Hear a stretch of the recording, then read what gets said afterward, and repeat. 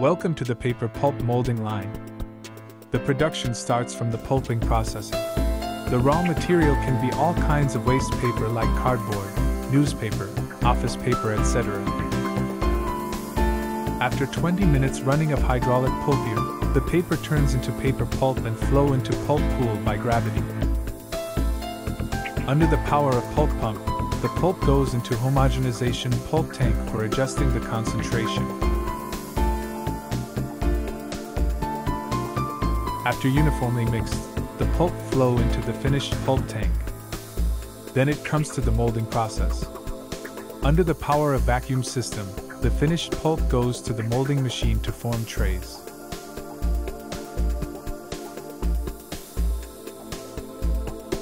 At the same time, excess water was sucked away through water vapor separation tank and stored in water tank. The molds can be customized based on different final trays, like egg boxes, coffee cup trays, apple trays, shoes trays, etc. The trays was blew from the forming mold to the transfer mold and passed to drying process. Hot air connects with the molding part for pre-drying.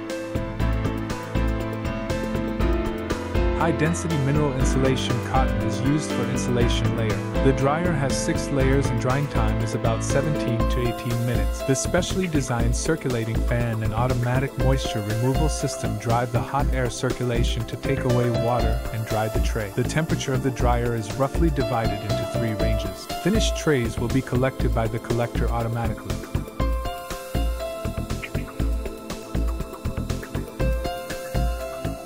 The baler will packing the final trays for saving space and easy transportation.